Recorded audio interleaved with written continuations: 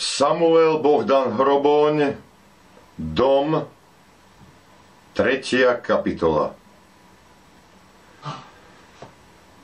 Bo ak tyran si na zveri, nemáš Boha ani viery, ani vôle a rozumu, len svavoľnú z čerta dumu. S čertom budeš odsúdený, i za živa otročený, ľuďmi, tyranmi ničený. Nuž, kajaj sa, spamätaj sa, zlosti, nerozumu vzdaj sa. Poznaj Boha v každom tvore, slúž mu, Slovák, v prapokore. Veď on tebe už tu slúžil, s tebou robil, s tebou túžil.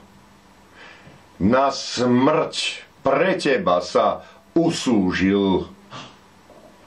I za všetek svet stvorený, že by v ňom bol oslávený.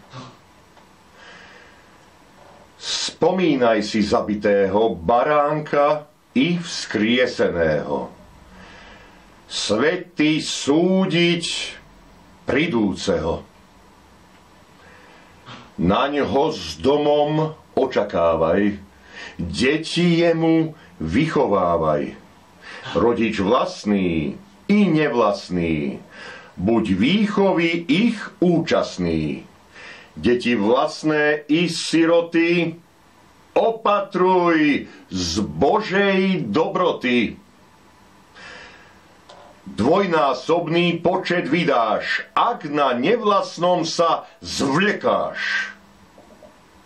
Veď nevlastné a zlé deti láska Božia v krvi svetí. Nuž deťoch Boha samého znášaj a miluj skrytého. Drahšie sú nad všetky zvery Bohu i Božej Materi. Na ich výchovu a blaho, čo by ako prišlo draho, všetky statky vďačne daruj. Sťa oči v hlave ich varuj. Od tela, duše úrazu, aby nevyšli na skazu. Nech ti rastú v sile, kráse, v národ svojho riase, Božom i svetskom umení, vo viere i vo vedení, v práci ducha, v práci tela, nech Slovákmi sú docela. V kroji predkov a mrave nech rastú Bohu k oslave. Na ich školy a kostoly posvať polia i stodoly.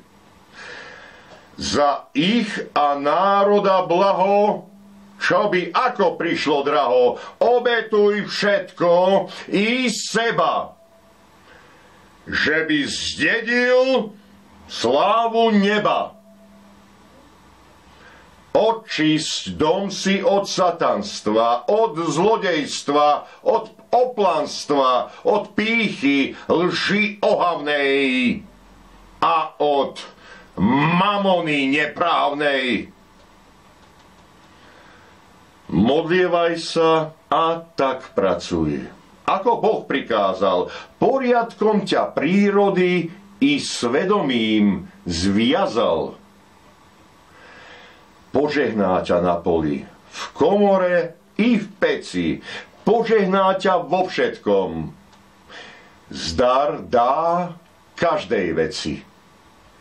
Ak mu budeš pomáhať, dobrých i zlých blažiť, z lásky jeho prameňa večne budeš ťažiť. Na srdci Božom budeš dňom nocou spočívať a radosťou nebies večných tuná už požívať. Odpusť všetko, i tebe bude odpustené. Dom ti i srdce tvoje vždy bude blažené. Nepreklínaj, blahoslav priateľa i vraha. Veď všetkých Pán Boh vedie do všelásky blaha.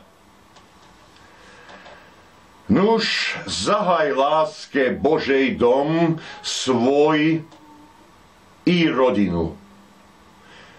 Veď k láske celý národ i všetku odčinu.